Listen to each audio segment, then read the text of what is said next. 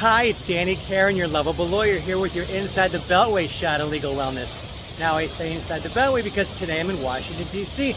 at the Department of Labor. Why? Because by now I think everybody's heard or read or seen what President Biden had to say about compulsory vaccinations to help stem the COVID-19 tide.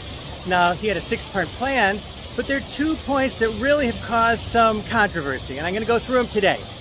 The first is his rule that all federal government employees need to get vaccinated or at least tested. Now, is that legal? That's an easy one. Yes, it is. Why? Because the U.S. Constitution and the U.S. Code, which is the code, the statutes, the laws of the United States, give him that authority. So that's an easy one. But the second issue, the more controversial issue, is if you're a non-federal employee, and his requirement that all non-federal employees at companies of 100 workers or more have to get vaccinated or tested. Is that legal?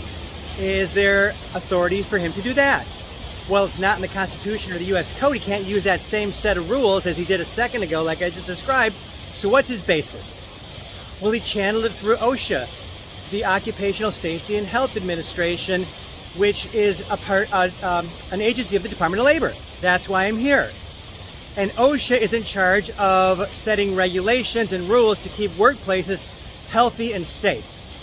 So what he did was to channel the vaccination and testing requirement through OSHA as his federal basis for its propriety.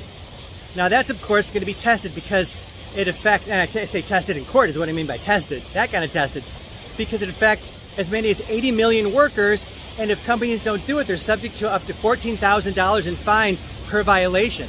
So it's going to court. It's already underway. What's going to happen is anybody's guess, but we'll see. It'll probably, if not certainly, make its way to the U.S. Supreme Court, hopefully quickly, because we don't have a lot of time. But then we'll know once and for all whether that part of his requirements is legal. So stay tuned. We'll find out together, and I'll let you know when I find out too. And that's today's shot, vaccination shot, of legal wellness. I'll keep making my videos to keep you safe and well out there. If you want to learn more, please subscribe to my website, my YouTube channel. I'm on Facebook, Twitter, and Instagram, and I will see you soon out there. Thanks, folks.